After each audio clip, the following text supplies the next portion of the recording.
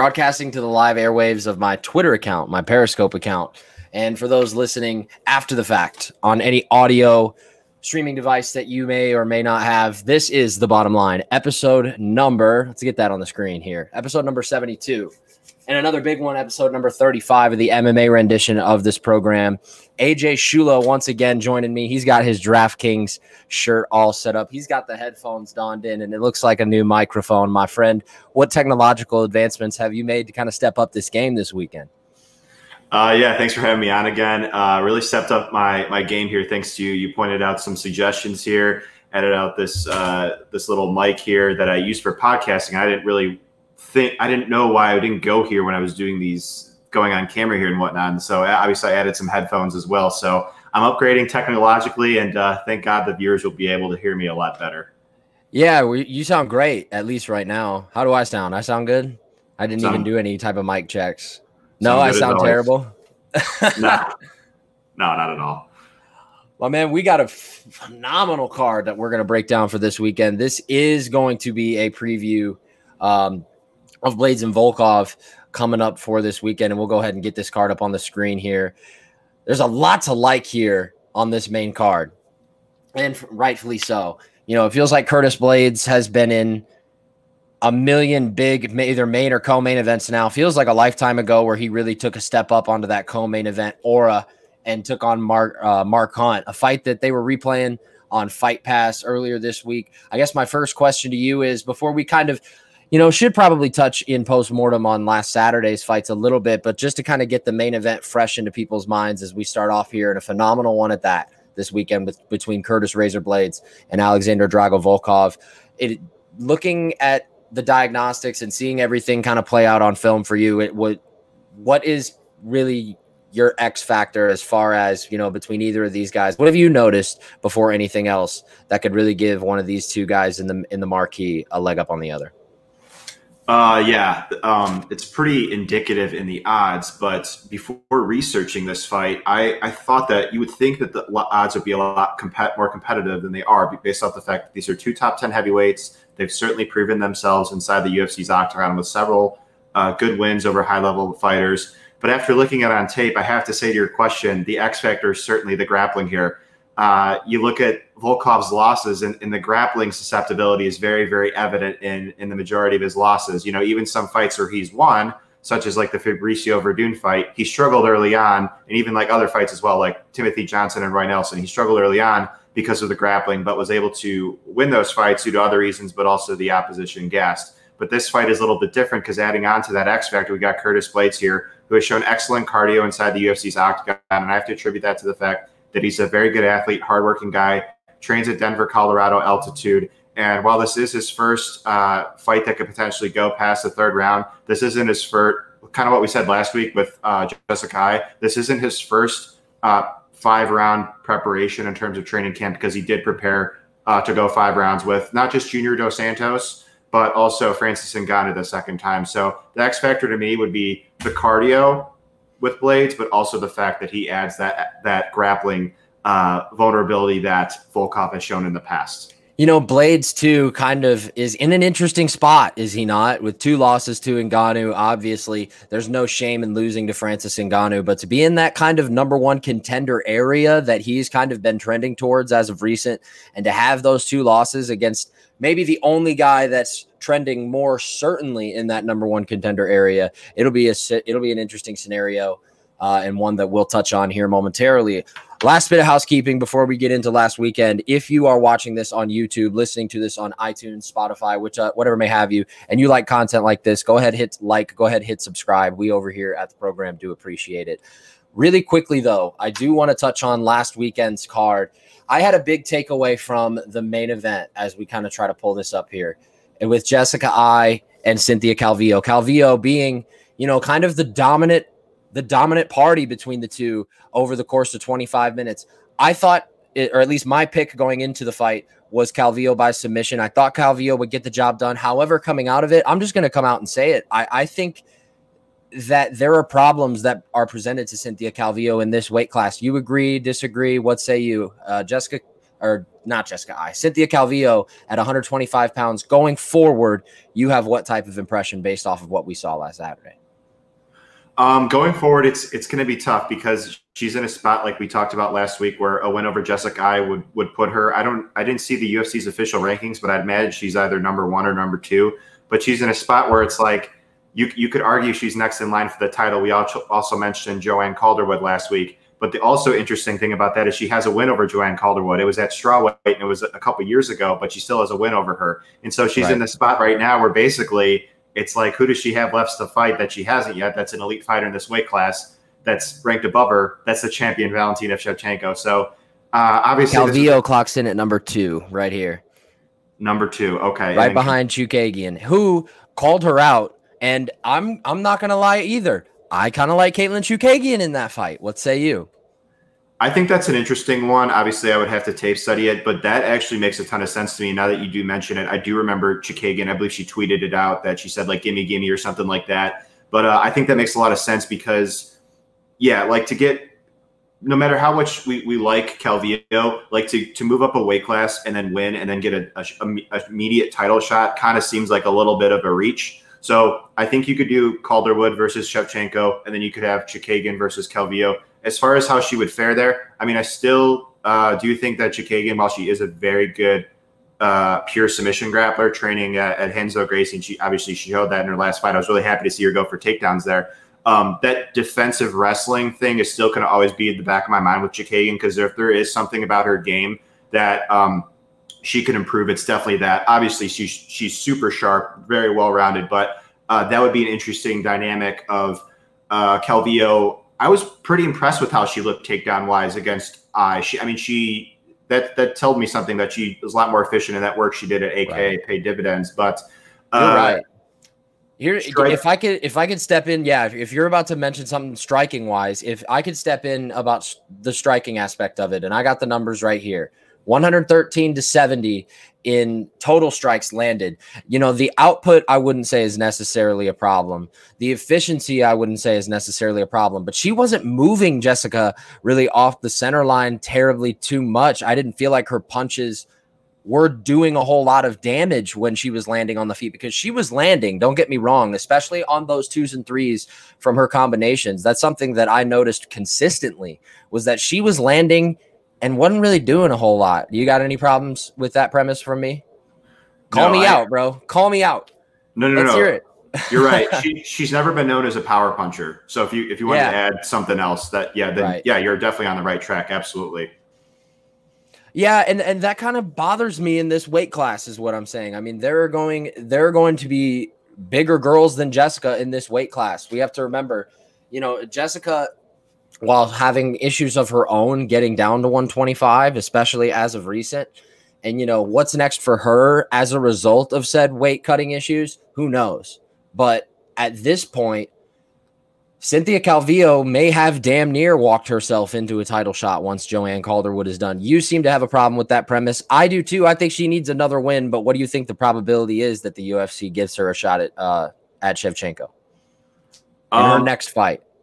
I think based off the rankings that you just showed me, I think they probably would give her Chookagian, and based off the fact that Chookagian wants it, I don't see why Calvillo would turn it down either. So, yeah, and you know, obviously they tried to book that Calderwood fight, but then Shevchenko was injured, and we have a situation here where it's like if the two were to match up.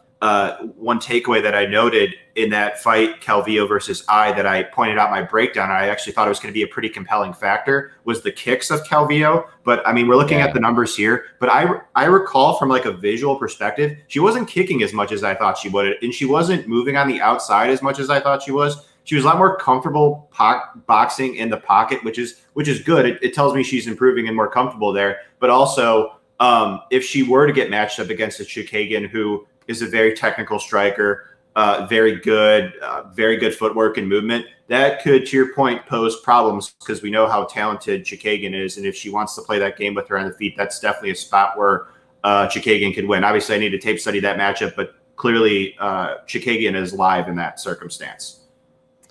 Live indeed. And was there another performance, before we really hit this main card this weekend hard, was there any other performance from last weekend? I mean, I kind of expected what we saw out of Marvin Vettori. I was kind of cautiously impressed with Charles Rosa. I thought he came on hard towards the end. Jordan Espinosa really made us put our foots in our mouths, because I know you were high on Mark De La Rosa, as was I. Agapova had to be the one, at least on the main card, that really was the wow factor for me. You had to like the three fighters coming off bang, bang, bang on the prelims, but was there any one in particular that stood out to you as well? I was impressed with a lot of these performances, but if you're asking me one that I think kind of flew under the radar, was Charles Jourdain. Despite the fact that he lost, I thought he fought very valiantly, and he showed me and this sounds kind of bold because he lost this fight against Fili but won against Choi, but I thought he looked better here against Fili than the Choi fight, because he showed a lot more composure. Like, the guy is very talented. He hits hard. Obviously, he dropped Fili in that first round. How many kicks do you think these two guys threw in that fight too? There were so many kicks from like being thrown back and forth between both of those guys. I thought that was a fun fight. I don't have enough fingers and toes to count, but what impressed me there was just the composure. Because if he shows that composure, and I did notice improvements with the other part of his game and where he's at youth-wise, because the guy's still very young, I do think he's that guy that could potentially crack the top 15. So while I could go off, note something with each fight here, I was impressed with him kind of like as a sneaky play. But yeah, you said Rosa, Vettori, obviously, Espinoza. I lost that bet there. Agapova looked great. Yeah, it was just a great card. I mean, it really was. Yeah, and we hear this narrative all the time. It's always the ones that you kind of go at on paper that end up delivering, and you have that record-breaking kind of start. The first three fights on the card all being over and under a minute. You'd have to imagine performances such as like Julia Avila will probably get her a fight in the top 15 in her neck of the woods as of next. However, we move forward, and we have a hell of a main event to talk about this weekend. And it's always fun when the heavyweights get in there and lock horns for whatever reason. Regardless. So Curtis Blaydes, as we kind of mentioned earlier, is in kind of that interesting spot where he and Volkov kind of are the de facto #1 contender to be, is in regards to whoever walks out of this as the winner, with Francis Ngannou being the rightful #1 contender as of right now. Interesting times at heavyweight, and we're going to hammer that home, obviously, but just stylistically, this is a fun matchup. Volkov has really won almost every single second he's spent inside the octagon, outside of that final guns blazing laps that he had against Derek Lewis. Outside of that, he's come up with big wins. He's been in main events, taking out, guys like Stefan Struve, finishing guys like Fabricio Verdum in what I thought was one of the better performances of his tenure, and really had a whole slew of solid performances in Bellator too. You kind of peel the onion back here a little bit. Same reach. The height difference is imperative here with Alexander Volkov. You would have to imagine Blaydes would be one to maybe set up the offensive grappling attack early, maybe wear him down on the feet. It's interesting to kind of, forecast what Curtis Blaydes can do with this type of matchup like Volkov in front of him. Yeah, I went on for over 10 minutes breaking down this fight, but concisely, I'll just say that, yeah, I mean, he should look for the takedown when he can. I've noticed improvements with Curtis. He's doing a lot better job of setting up his takedowns via feints, faking going up high and dropping low. He's also catching fighters off guard because of his threat of the level change, like he did against Justin Willis, and he dropped him with a big shot. Curtis is really good. He's improving, and I have to attribute that because he's been doing a lot of work, obviously a team elevation, but a heavyweight that's there that is helping is Alistair Overeem. And Overeem has an abundance of experience that, he could teach anybody. And I think working with him is going to pay big dividends with the body of work that Curtis has. And yeah, Volkov, he basically needs to get open space here and hurt Curtis. I think it's not impossible. Obviously, this is heavyweight, but the thing that sticks out to me with Volkov is I just don't think he's as threatening of a striker as a Mark Hunt or a Alistair Overeem or a Francis Ngannou to hurt Curtis, because unlike those matchups, I think Curtis has a pretty pronounced speed advantage here. He did say in like the Hunt fight too, but like, Francis countered him with a big shot. Obviously, Francis is very fast, just a physical freak and everything, but Volkov doesn't. He's got a lot of TKO, KO wins on his resume, yes, but he hasn't really shown to be that one-punch KO kind of guy. He goes out at range where he's best. He's technical. He throws a lot of like one-off kicks, but he hasn't really shown that one-punch knockout power for heavyweight standards. And so that's why we're seeing Curtis here as such a massive favorite. Basically, he should be able to get his grappling going, and then that should tire Volkov out. But Volkov was noticeably tired in round 2 against Verdum. It wasn't a big talking point because Verdum was also tired also, and they were just kind of standing at range, not really doing much. Verdum was exhausted. Verdum was gassed. Absolutely. Absolutely. And so it's just a matchup where, like, yeah, Curtis should just win. I mean, I don't know how else to say it. I'm not being bold with that pick or anything, but we're seeing him as just such a big favorite because it's just such a massive advantage that he has here, really.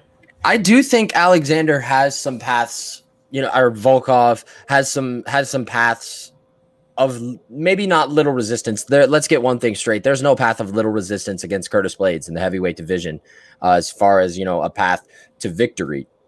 However, I do think Volkov has some paths, the disbursement here on this stat shown on the screen, significant strikes landed per minute, over 6 landed per minute. And obviously, what are significant strikes? What are those defined as? Those are anything that's at range that does not consist of any jab-like strikes. So any kicks, any punches landed at an efficient distance count in that meter.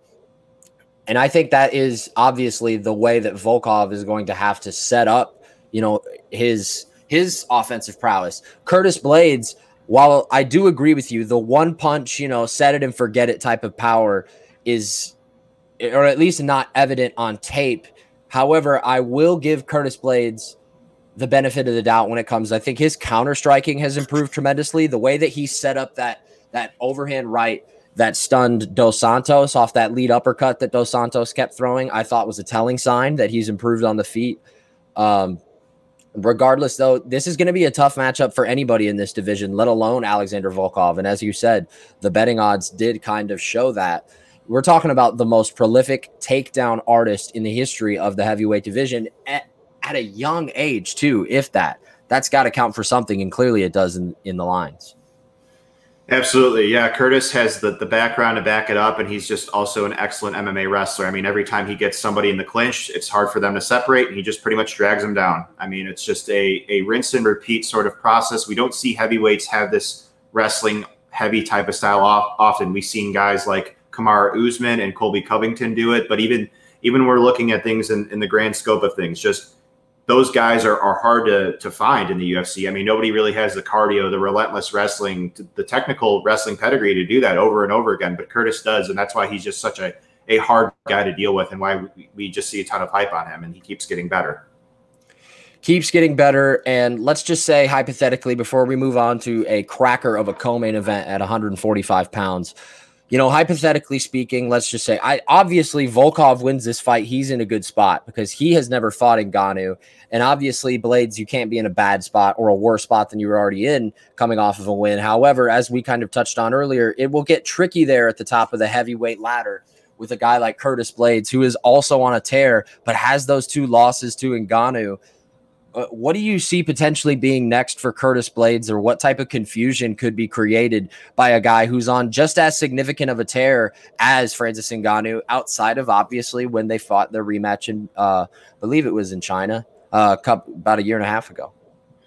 Yeah, you just said it. I do think that this is a matchup where Volkov has more to gain from than Curtis does because, like you pointed out, Curtis already fought Francis, lost twice convincingly, and I mean, in my estimation, a trilogy is just not – it's just not as compelling when you have one fighter that's already won the previous 2 bookings convincingly twice. And you also add the fact that Volkov and Ngannou have had some back and forth on Twitter, which could hype up the fight, of course. So this is a scenario where I do think that Volkov has more to gain from just because he hasn't fought Francis. And then also, yeah, you got the limbo situation here with Stipe being out, but like we talked about last show, that's being booked here later this summer, so we're going to have some clarity there. And I do think there was an interesting headline that I saw that win or lose from either guy there could mean they both are retired and walk away, Stipe and Cormier. So I think that would be interesting. We'll have to see how things shake out, but I think that we need to kind of see how that fight plays out, that trilogy between Stipe and DC, and then we'll get a little bit more clarity. But even then, if Curtis wins here, he's still kind of stuck. He's not going to be moving up the rankings theoretically, unless it's just something, again, like I said, if Stipe and Cormier retire. So couldn't agree more. I do at some point, though, and feel like I deserve at some point a Stipe Miocic versus Curtis Blaydes fight. That sounds like a hell of a good time. Regardless, we move on to 145 pounds in this weekend's co-feature, and I'll just come out and say it right away. The number one thing that is going to be jarring to those that may not already realize it is the size difference between these two guys. Look at that 5.5-inch reach advantage for the blue corner representative, Mr. Tiger Schulman himself, Shane Burgos, 5'11". He is training out of Tiger Schulman, correct? I'm not botching that. Yeah, that's what I thought. Yeah. Tiger Schulman versus Team Alpha Male, or vice versa, whichever direction you want to point out. Burgos' lone bugaboo in his career, coming to a very talented Calvin Kattar, UFC 220. Emmett has been on a tear himself. He's been finishing a lot of guys that are known for, their durability. And it seems like that's the direction this fight is going to go. It seems like Josh Emmett has been maybe not counted out, but seen as the underdog in these types of matchups in the past. And he's come out the other side of them with the other fighter on the canvas, back up, stiff, out cold. Your thoughts on this matchup, 145 pounds? Yeah, it's like you alluded to, just a banger of a matchup. I mean, this is as good as it gets. I mean, for two guys on the rise, just in this very good featherweight division. Yeah, Emmett's got the one-punch KO threat always. Like, he could knock out even durable fighters. It's crazy. Like, his power was evident at lightweight, and it's even more pronounced at featherweight. And so when you have a guy like Shane Burgos, who's incredibly talented, the Tiger Schulman camp, I rate all the fighters that come out of there excellently. Super well-rounded, very good technical boxers. There's just really no holes in their game. They're all just like good technical fighters overall. The thing with Burgos, and it's obviously a lot of people have pointed this out, is the hands. The hands are kept low in striking exchanges, and he's in the past shown that he prefers to slip punches with his head. He relies on his head movement. Shane is very fast. He is a very good striker, counter striker. He's very confident in his movement and speed. And so Emmett could at any point just hurt him with a big punch. We know Emmett is very explosive and athletic, even at where he's at in his career. I believe he's 35 years young, but even then, he's still, even at a lighter weight class, his explosiveness and athleticism are still a threat. So Emmett could at any point end this thing with one big punch, but now that you're on the stats page, we could look at like significant strikes, and Burgos just fights at the much higher pace. So over the course of, like 3 rounds here, especially in a smaller cage, I do think that while Emmett has shown like good evasive movement on the outside and not like that willing to, like Burgos' fights against Kattar and Swanson, there was a lot of volume exchange on both sides, whereas Emmett, I don't think will be that willing to do that, because he just hasn't shown the cardio to do that for 3 rounds. He's just more of like a power threat, a fast switch muscle type of guy. And so Burgos, I still do think with that reach advantage that you said, with that size advantage, his takedown defense is strong as it is. So, and Emmett just doesn't really wrestle that much. Again, he's just relying on his power. So it should be won or lost on the feet. And like I said, Emmett could at any point just one punch end this thing. It's not impossible. Burgos was hurt by Hollabaugh in Qatar. But over the course of 3 rounds, it's hard for me to think that if this goes to the decision, or even in like late round 3, that Burgos potentially gets Emmett tired, and because he also goes to the body as well. And Emmett has slowed down in the past. In the decision, I just think that Burgos is going to be outworking him and win on points there, basically. So just a super high-level fight, and one where just obviously there's a lot of stake here. I think this is a spot, though, where I think Emmett has more to lose than Burgos just based off age. But even just from a momentum perspective, they're both riding it, and this is just a super intriguing fight, and one that I'm, like many other people, are just incredibly looking forward to. Should be a fun fight. Clamoring for it. I think that's a good way to put it. And I'm in the same boat. Burgos was in trouble against Hollabaugh. I'm glad you brought that up too. He's kind of like, especially in this equation between he and Emmett, he's definitely the one that's more so to bite down on the mouthpiece and kind of throw caution into the wind. Not to say Emmett has never done that, because, you know, it kind of felt like he had to do that in round 3 against Michael Johnson if he was going to get the win in that fight, a fight that I thought he was behind in. Regardless, though, I think you highlighted a lot of key points. The activity, or at least the higher level of volume in said activity, is definitely going to come from the side of Shane Burgos. Josh Emmett is going to be more of a finish the fight in one strike type of guy, at least in between both of these guys. And it makes for a fun fight. It makes for a fun matchup. And Burgos obviously will be doing everything right since losing the Cater fight, which seems like forever ago, at UFC 220. That was January of 2018. And now we at least attempt to move on. Why is this not letting me do what I want it to do? We're trying to move on to the women's bantamweight division as we get it up on the screen here. And both of these girls need a win badly. Raquel Pennington did not look, you know, all too world beating in her last fight against Holly Holm, and neither did Holly. You could make that case, you know, for either side. Regardless, what do you have, at least of your early premonitions of this matchup at 135 pounds? Yeah, like you said, both women, despite the fact that they're very proven fighters in this bantamweight weight class, they do need a win for sure. Rocky has lost 3 of her last 4, and the one win that she did get, and it was a fight that I did think that she ultimately won. It was still a split decision to a very talented and on the rise Irene Aldana. And Marion Renault has lost her last 2 fights to Yana Kunitskaya and Kat Zingano. And yeah, this is just a fight where I think it's going to be very competitive. Like, I think that Renault has the sharper hands. I think she hits with more power. Not that I'm expecting a knockout or anything, but I do tend to favor her in terms of pure boxing.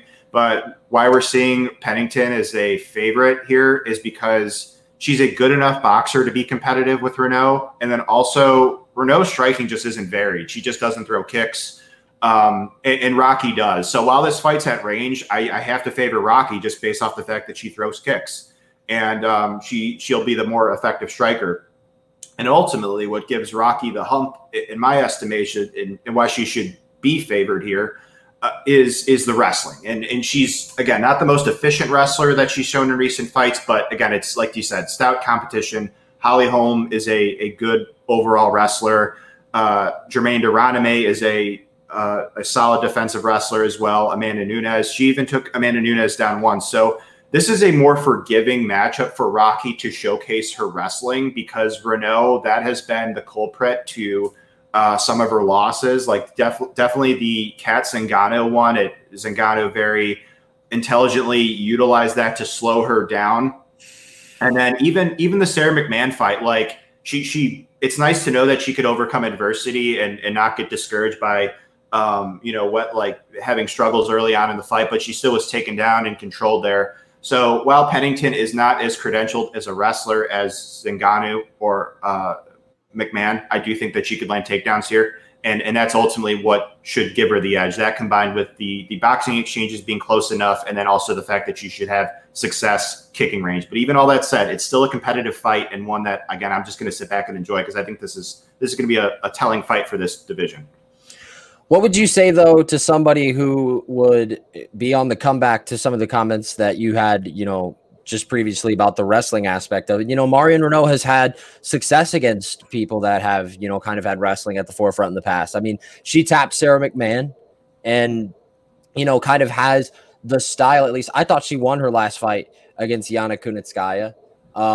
Neither here nor there. We don't need to turn this into a judge's seminar, but regardless, because we could go on for a while about that. But, regardless, I think Marion Renault presents challenges, stylistically here for Raquel Pennington. I really do. I think that this is not going to be an easy fight for the taking for Rocky, but in any way, shape, or form. I do think you're spot on, though, about the kicks. I think that gives Raquel Pennington kind of an edge that no one is looking at here going into it. She throws kicks at a much higher clip and has been known to do so in the past than Renault. And I think that's going to help her out tremendously in this fight too. Does a win really do a whole lot here for either? I mean, a loss certainly puts, you know, one of these two in potential. This division is weird though, because like there's only what, 18, 19, you know, women's bantamweights on the entire roster. So, you know, a loss doesn't deter you necessarily, but I mean, obviously the all-seeing eyes got their eye on it regardless. What do you think could possibly come of a win here? I mean, does winner get maybe, you know, Ketlin Vieira? I mean, what would you do? Just off your head.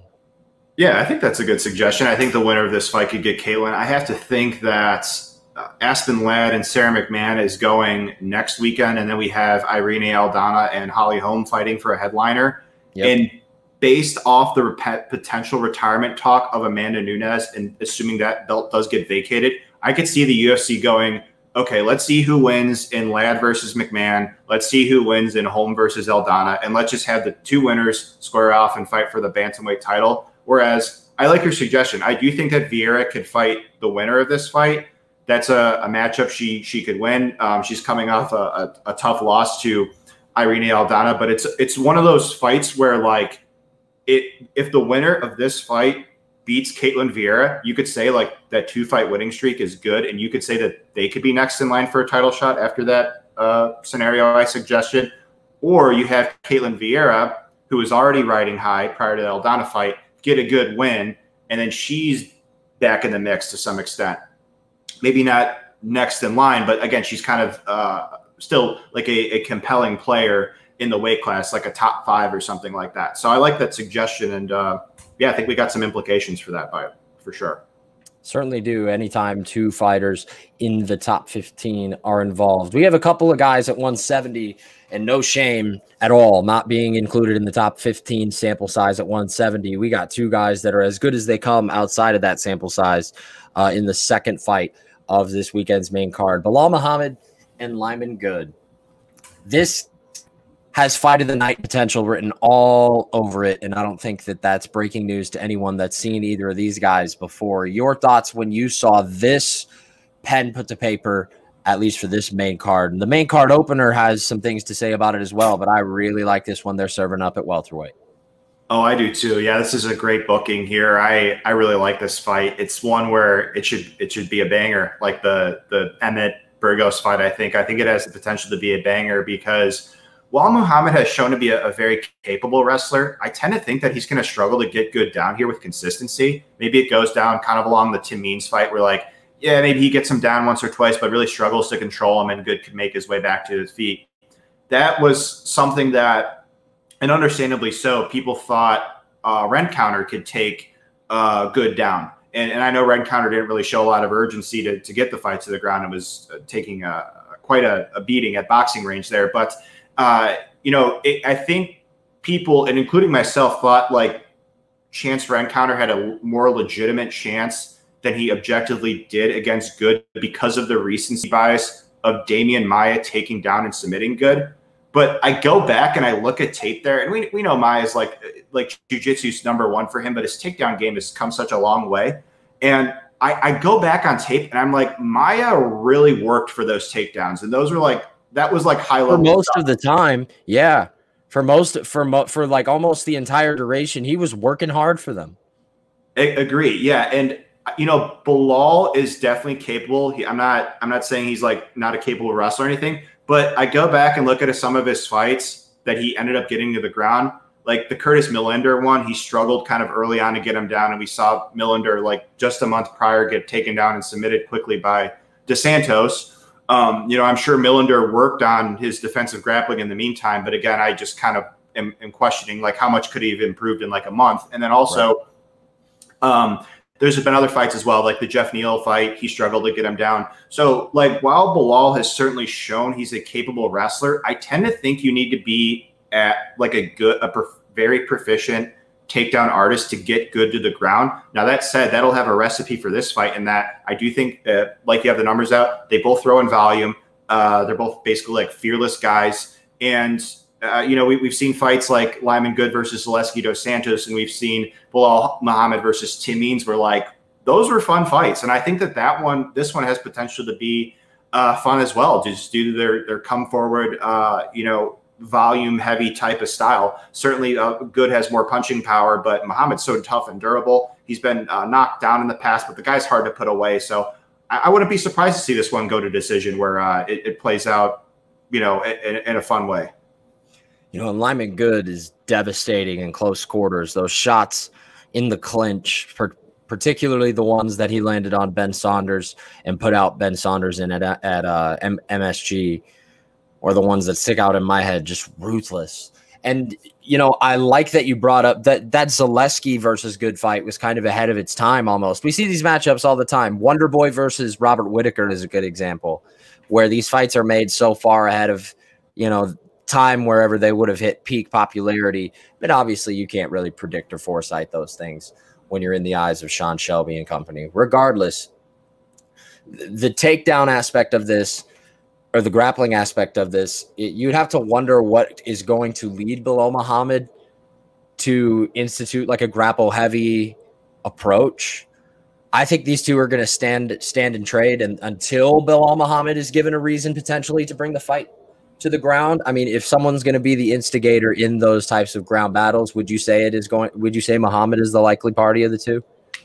Absolutely. Yeah, you got the numbers in front of us. He's just shown much more willingness to go for the takedowns. And I think that would be what his camp would want him to, because it's like Lyman Good in a striker's battle is like a serious guy. Not only does he have the power, but he's very technical, sits down on his punches very well. And the guy's just like a legitimate threat. Yeah, I mean, you look at all of his losses, like we said about Volkov, it's like guys that are very good grapplers. Koreshkov, Askren, Maya, Dos Santos was like a back and forth. So that would kind of be, I think, what Belal would, in a perfect world, need to mix in. But like I more so see Belal Muhammad's path to victory playing the role of Zaleski Dos Santos, where he kind of just doesn't get hurt by Good over the course of 3 rounds, but basically outworks him on the feet. There's a lot of potential results that come with that matchup, and a lot of potential results that come with this one as well. I really like this fight at 155 pounds to get things going. As you can see, there's a size discrepancy as well here. Roosevelt Roberts having about 5 inches on Jim Miller. I think this is a perfect fight potentially for Roosevelt Roberts. I wouldn't say rushed him into the Vince Pichel booking, but obviously Vince Pichel was someone that appeared to be too much too soon for Roosevelt Roberts at the time, or maybe it was Vince Pichel's night. Who knows, whenever he dropped that fight to him. What do you think, particularly on the timing of this bout? Is this the right time for Roosevelt Roberts to be taking a fight against a guy like Jim Miller? Is he ready for this type of matchup, or do you have concerns? Yeah, that's always, I guess, the concern in general with these like prospect versus proven veteran type of matchups. Like, yeah, here especially where the prospect hasn't fought like near this level of proven fighter in Jim Miller, that's always going to be something. Yeah, that's always going to be something that like could come back, like if people are on the prospect to win. But this is a matchup where like, yeah, Miller could win. I mean, obviously he's got some stuff left in the tank. I bet against him when he fought Holtzman, but like I was impressed with how valiantly he fought there. He won the first round. It wasn't like a complete blowout of a fight. And Holtzman was kind of hunting for the kill shot a little bit, but didn't get it. But even then, like it was the takedown that Holtzman got kind of changed the complexion of that fight. And that's kind of been the thing with Miller is that I'm picking up on is some things that stuck out to me in tape study was he told his corner very famously, I'm sure you've heard, between round 2 and 3 of the Trinaldo fight, he said he's got nothing left. I've also heard Trevor Whitman, and obviously I couldn't see it from where I'm sitting at watching this on film, but Trevor Whitman told the commentary team when they were checking in with him in his fight with Holtzman that he was under the impression, basically paraphrasing here, that Miller didn't want to get up. I believe it was between rounds 2 and 3, or that he just wasn't like as up for it. And so that's going to be the concern with Miller here is like, how much does he like want it? It's not like to me, it's, yeah, from a technical level, yeah, for sure he could hang with Roberts, but it's that cardio and it's the fact that Roberts is hungry. I mean, he's the guy that, let's just be honest here, has much more to gain from this here than Miller does. And we just saw him fight, obviously big step up in competition, but this is a matchup where like Miller needs to win this fight early. or Roberts probably wins. But from a technical level, yeah, Miller's always game. Absolutely. No doubt about it. And I think these two dudes will both prove to be especially game when they close the door behind them. This is also one of those matchups that I selfishly – I'm not calling it Verdum versus Olynyk on this scale, but I am saying that, like, let's see what these two dudes got on the mat. Let's see these two dudes duke it out on the canvas in an MMA setting. I would love to see who comes out on top in a grappling match between these two guys. Let's just start them out on the ground. We don't need to start them out on the feet. That's how like I said, that's the outlook I had in Verdum Olynyk, obviously on a much grander scale, but I would not mind at all if they were like, hey, we're going to modify the rules here just for this particular fight. Start these two dudes on the ground. Let them go ahead, grapple it out. How about that? Yeah, I mean, I think that would benefit Miller immensely here, to be honest. Okay. I think that would, because while Roberts, I believe he's a brown belt, he is definitely skilled on the ground and he is improving fight to fight. But some of the things that I noticed on tape looking into his fight against Weaver is I've seen him get his back taken. The Bichelle fight, he got reversed there. So yeah, while he's good on the ground, it's not like he's looked perfect there. Right. We know, we know how good Miller is, even at this stage of his career. It wasn't too long ago when he submitted Gonzalez and White. So yeah, if it goes there, I think Miller would actually get the edge. As bold as I agree with you. Roberts just kind of pops on tape, especially in those grappling exchanges. You know, that 10-finger choke or that standing 10-finger kind of guillotine that he had against, I believe, was it Daryl Horcher? That was particularly impressive. Things like that kind of just pop on tape and make you go, whoa, will kind of draw that ire to some people's eyes. However, I do agree with you as far as the overall advantage is concerned. And in Jim Miller's last fight, he was able to get the better of another veteran by the name of Clay Guida, who finally, even though it seems like this fight's been booked, 5-6 times? Something. Finally going to fight. Yeah, it's finally going to fight Bobby Green, who surprisingly is going to have 3 inches on Clay Guida. Last time they booked this fight, I believe it was for Chicago. Not last summer, but summer before that, I think. Maybe it was last summer. It was for one of the Chicago pay-per-views, and Clay Guida called Bobby Green a coward afterwards. It had to have been the one that Clay Guida actually fought on and won. It's leaving me right now as far as which fight it was, but I'm going to fact check myself as I go ahead and give you the floor for this matchup. First of all, excellent transition. That's one of the best transitions I've ever heard. I mean, you had a fighter that we were just talking about in the previous matchup. Yeah. Somebody who's fighting right here. Into it. So I could have made it smoother, though. I could have made it smoother. I tried my hardest. Doesn't get much better than that. And I mean, yeah, here we go right here. Clay Guida fought at it was UFC. He lost to Oliveira. Oliveira took the fight and subbed him by guillotine 2:18 into the first round. That's what that was. I couldn't remember. Yeah. It's all good. So I mean, this is just a matchup where it's like just so, I mean, even if the argument could certainly be made that Green is the better fighter, but the reality is he's won 1 time in his last 7 bouts. I mean, yes, so it's like, okay, like, am I super confident in him here? Regardless, I think it's a favorable stylistic matchup. Those fights against Trinaldo and Close could have gone either way. And he's a fighter where, like, yeah, from the eye test, Bobby Green is super talented. He's kind of like his own worst enemy in a way. I mean, he just he taunts. He doesn't always put his foot on the gas. He just doesn't fight in an optimal way at times. Kind of like what like Cody Garbrandt, like from a skill perspective, excellent fighter, but just sometimes he could get in his own way. But when he's on, he's on. And while Bobby Green, I'm not expecting him to make like a title run in this weight class. I do tend to think that he has a lot left, a lot more left in the tank than Guida does, who didn't look great against BJ Penn in round 1, lost that fight, and I think absorbed like 64 significant strikes, if memory serves there, and only outlanded Penn by like 16. And you couple that with the fact that that fight with Miller was so quick, it was so crazy. He rocked Miller, and then Miller rocked him back when Guida was going in for the finish. and then Guida dove in for the takedown, and then Miller just guillotined. Yeah, caught him in the guillotine. So it's one of those things where, like, and I understand the argument with Green might just grapple here. I mean, I could see him doing it. You know, I saw on Instagram he's got his gi out. He's training. I believe he's a purple belt. He's skilled on the ground, is Green. I think he's a good scrambler, good wrestler. Will have some size on Green or on Guida, like you said. So I tend to think that this is a good matchup for Bobby Green. It just, again, goes back to he's won one time in his last 7 fights. So again, how confident can I be in the win here? I mean, not super confident, but I tend to favor him. Interesting. And that's, you know, one way that I didn't expect you to go, just because of that factor, you know, the freshness factor, the activity factor. Should be interesting to see which one of those guys can get a much needed win. And you want to talk about a much needed win. Tecia Torres needs a win. You know, you blink, she was 10-1 as a fighter, and obviously a centerfold in the UFC strawweight division. And now she's staring 5 losses in a row right in the face against a girl who is tough and very, very skilled in Brianna Van Buren.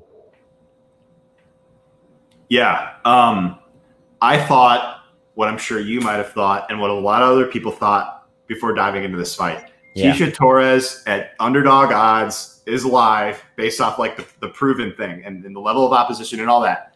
But after looking at it on tape, I tend to think Brianna Van Buren, who is an excellent prospect, a woman that I wrote up, I think she's got a lot of upside. And her striking is coming along technical wise. I do like that she took a couple years or 2 or 3 years off, like after one of her losses, and then came back and looked significantly better in Invicta. She's super well-rounded. I believe she's a brown belt in jiu-jitsu at least. A good wrestler, strong, throws in volume, has power, good volume, technique checks out. It's not, again, Ioane and Jacek level, but there's something there. Good athlete. Yeah. Great cardio, took that fight on short notice against Souza and pushed a heck of a pace, had her hurt at one point, and got a 30-27 clear win against a good woman. Like, so, you know what I mean? Like, yeah, Souza's like super high on Souza going into that fight.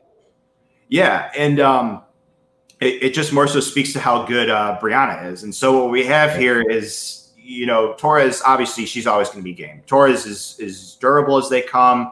She's tough. She'll hang in there with the best of them. But the reality is she needs to win this fight on the feet. It's possible, but I tend to think that Brianna throws is more aggressive and is more powerful. Not that I'm expecting a knockout, but again, that the threat of powers an advantage. She's going to walk Tecia down for the majority of the duration of this fight, in my opinion. I think she'll be the aggressor. Yeah, I agree. And yeah, technical proficiency wise, they're pretty similar. They're both good technical strikers, but the compelling element here is the wrestling. And that's what Brianna should do here. She has opportunities, a lot of them, to take down Tecia, controller, pass the guard, not expecting a finish, but just earn top control time, perhaps threaten with some ground and pound or a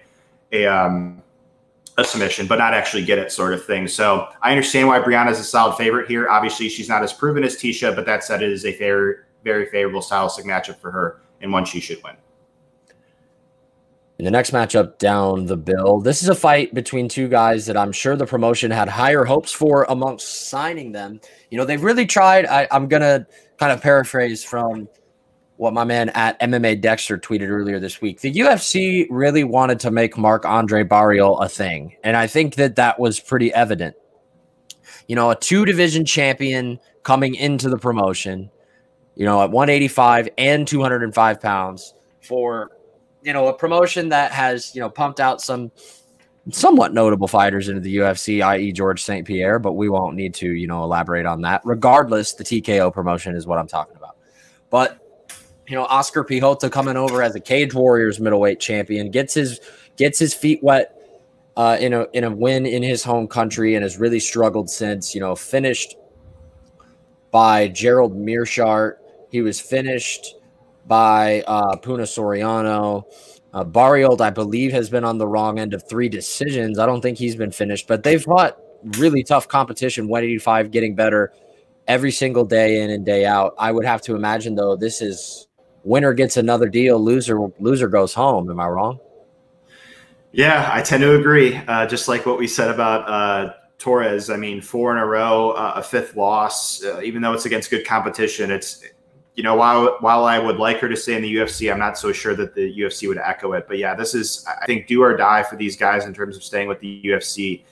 And it's one where I think it has potential. I mean, Barrio, it's just so hard to like, while I like him here, I do think that this is like actually like a pretty decent matchup here for him, in that he should just be able to have the better cardio and basically be durable and good enough defensively to withstand whatever Pichota throws at him, because Pichota's cardio is shown to be a big liability. But at the same time, I thought last matchup was a pretty good stylistic matchup for him against Park. And I thought he was going to out-wrestle and outstruck Park, and he was outstruck and out-wrestled. So it's a matchup where it's like, I'm just going to sit back and watch and see how it goes. It should be fun. But it should be one where I do think that there's potential to finish. So from a viewership perspective, I think this could be a banger. But one where, like you said, we could see these guys just fight with so much more urgency than we're used to. And Barrio's kind of that guy, like that Ian Heinisch type, where he'll go out in the 3rd round and look for that finish, even though he knows he's down. And Pichota kind of fights the opposite. So should be fun, and one I'm looking forward to. I think it kind of speaks to the power of this 185-pound division a little bit, that these two have had, you know, kind of tumultuous paths and have dealt with adversity, or at least, you know, each in their own right. I think it kind of speaks maybe less to these guys' transgressions, but more so to the depth that 185 really has. It's not obviously as populated as 170 and 155 and what have you, but I mean, it's showing some depth. And I think this is a testament with these guys having the recent runs that they've had. Yeah, it's always a Shark Tank in the UFC, but yeah, hopefully we see perhaps an improved performance by either guy that they can hopefully implement going forward to stay with the company. Yeah, and unfortunately for one of these guys, I do believe that the loser will get said walking papers from the company. Is Courtney Casey a 125er? I guess we might find out the answer on Saturday when she takes on Jillian the Savage Robertson. This should be a fun one if this one hits the mat as well, my friend. Do you agree? I agree. I could see this going kind of like Casey's fight against Waterson, where like she's threatening from bottom. Obviously, Casey just showed her last fight that she's got a very threatening guard, and she's difficult to advance on it. And something's got to give here, because Robertson's kind of like, she takes you down and it advances on you and looks for the finish. And so I see it kind of going like Casey's fight against. It's going to be a competitive fight, but do the judges favor the top control of Robertson, or are they going to favor the threat from bottom of Casey, assuming she doesn't finish the fight, to be significant enough to win the bout? Now, that said, we have another dynamic here. The striking, I think, is pretty pronounced in favor of Casey, like you have right here, longer reach. Throws with more volume. I just think is a much more comfortable striker. She's not like shown to be like the most dangerous striker, but again, she does throw down. She gets in there. She's aggressive, and she's struck with women like Angela Hill over the course of 3 rounds. So she's very capable there.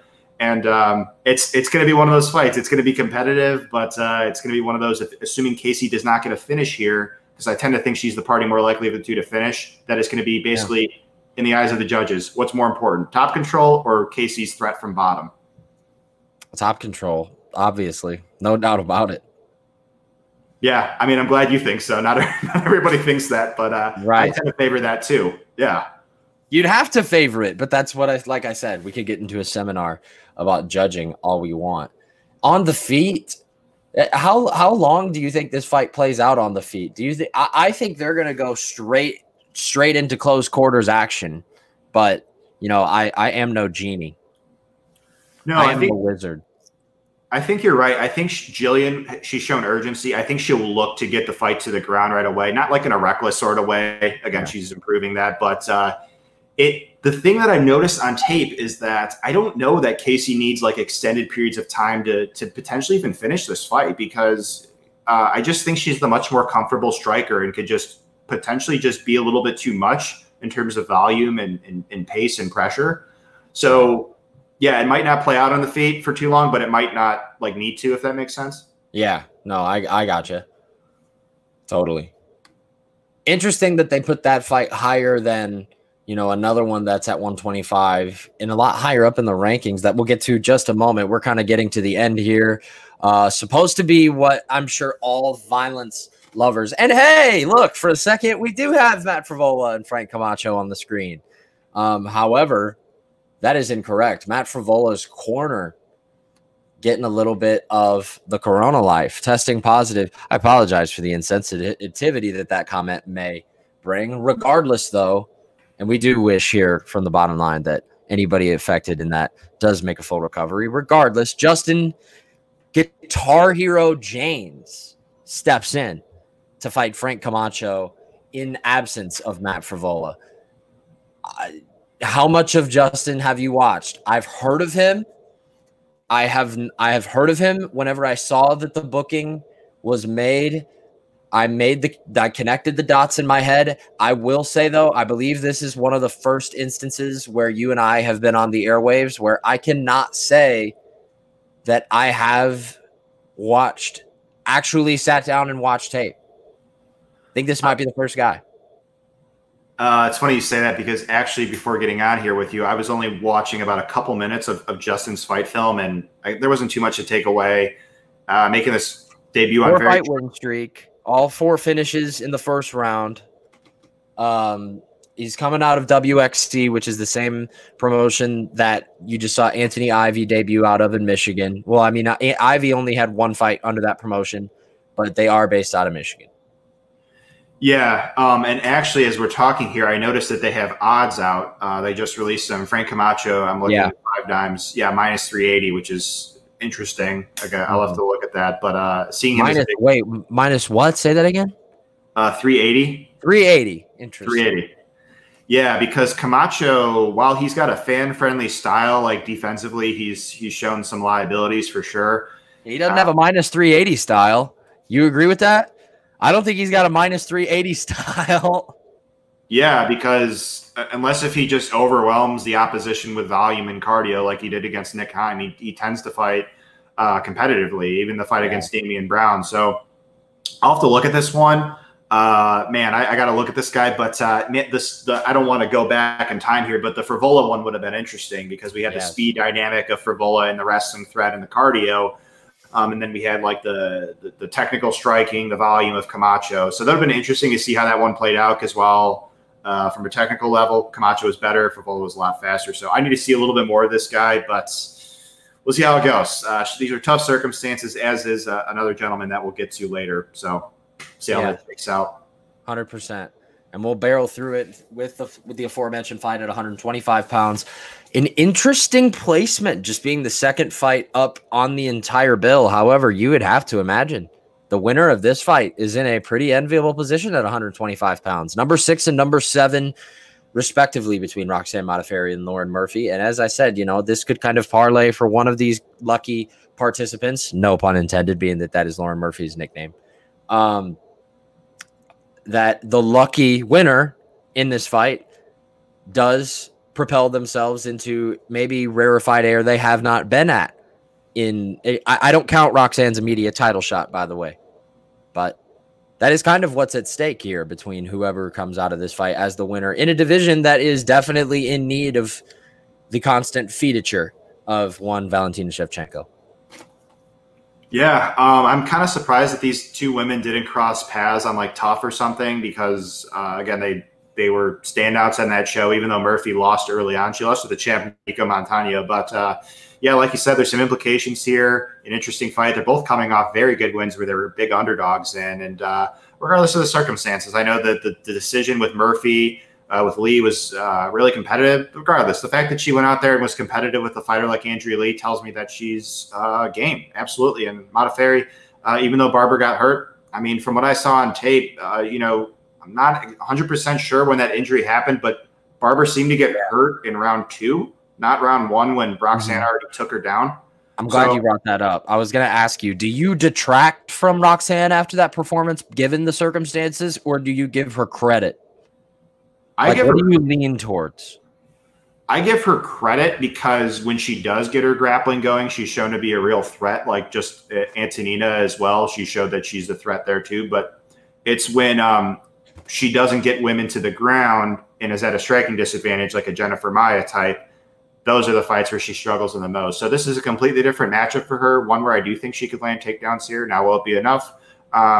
Like the other women's fight that we talked about, Renault and Rocky, I think this will be competitive, but one that like yourself, has implications here for this weight class, and should be a fun fight. I'm looking forward to it.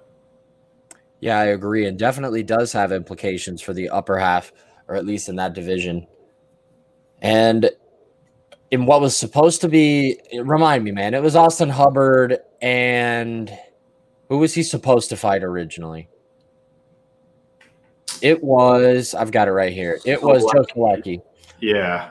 And so now enters in kind of wonder kid, and I'm going to probably botch his name, Max Roskopf. Roskopf? Do you know if that is proper pronunciation? Roskopf? I've heard it pronounced a couple ways. We'll go with that. That's reasonable enough. There's no way to be sure, is what you're saying. I actually looked it up online, like pronunciation, and like Google did not even give me a legitimate answer. So we'll just go with that. 5-0 as a pro. All 5 wins coming in by the same virtue, that being of submission. 4 of them in round 1, including his last 4 in a row. Couple of rear naked chokes. This one right here on Tapology against Jonathan Morris just says choke. But we have 3 rear nakeds, an anaconda, and then the one that's just, I guess, categorized as choke. I would have to see that on film to know where that goes. However, clearly a submission specialist. And, Austin Hubbard just keeps getting thrown these serious curveballs. Yeah, he gets another excellent grappler here. We saw him face Davi Ramos, an ADCC pedigree. And Marco Madsen, too. Like, Christ. Jeez. It honestly doesn't get that much tougher in terms of like credentialed grapplers. And then he gets another guy here who Max is got a lot of hype on him, rightfully so. Guy's very young, Division I All-American wrestler. And it's always nice to see that combo. And it's so rare in this game where you have the excellent wrestling, but then you also have the excellent jiu-jitsu, like a Chris Weidman type. Because it's just a legitimate threat. You could get the fight to the ground easily against the vast majority of the opposition, and then you could finish the fight. Right. And so that's what we see here with Max. But we obviously have some curveballs with Max here. These are tough circumstances, kind of like Adeshev last week. Not to say that it's the same thing that's going to happen here, but this is a guy that's taking this, like you said with Solecki, taking it in about a week's notice. This is his UFC debut. He has not fought nearly the level of opposition Hubbard has, and he hasn't been past the 3-minute 11-second mark of the second round. So while I do like Max and I do think he has upside, these are very, very difficult circumstances. With that said, I'm not going to write him off here if he loses, but this is just one where I do think we'll learn a lot of insight about Max here as to how his future kind of unfolds. Assuming he looks great, he'll have potentially even more upside than I think initially. Yeah. But even if he loses, he's not going to be a guy that I'm going to write off. Love his skill. Of course. And UFC debutants, at least in the past, have proven to kind of shake off said, stench from their debut. A guy you brought up earlier, a good example, being Charles Jourdain. I think he's obviously looked tremendous in comparison to how he looked in what were difficult circumstances in his debut against Desmond Green in what was basically Desmond Green's hometown last summer. It's neither here nor there, but kind of the same scenario that you can kind of plug and chug in a lot of these guys who make their debuts on kind of less than ideal circumstances, and should be an interesting one to play out. My man, AJ, once again, thank you very much for joining me. That will wrap up episode 72 of The Bottom Line. Hopefully episode 73 and 74 will be next week. 74 will be with the man directly to my left. That will be to preview Poirier and Hooker. I'm going to ask you real quick before we get out of here. Are we confirmed that fight's a go? I believe that fight's been confirmed to be a go at this point, right? Because Poirier and Hooker, I know that there was like lingering some sort of lingering out there in the proverbial thought process that there was some sort of visa issue going on with Hooker. Am I crazy? Am I dreaming that? Or I think we're still good to go. I think we're good to go. I didn't see anything on that. It's interesting. I'll look out for that, but I didn't see anything. I think we're a go. I hope we're a go because that's a fun fight. But man, that would devastate that card too. Then it would be like Ladd McMahon would be that main event, at least at that point, I believe. Not Gall and Perry, but you know, we'll never know. We'll break down that card next week and have more to talk about from this weekend. And obviously, as indicated as well, if you like content like this, please do like, hit subscribe, hit the notification bell, whatever may have you. This has been episode 72 of The Bottom Line. My man, AJ, thank you once again. I appreciate you very much. Thank you, Davidson. Peace out, guys. Yes, sir. Peace out, guys. We'll see you next week.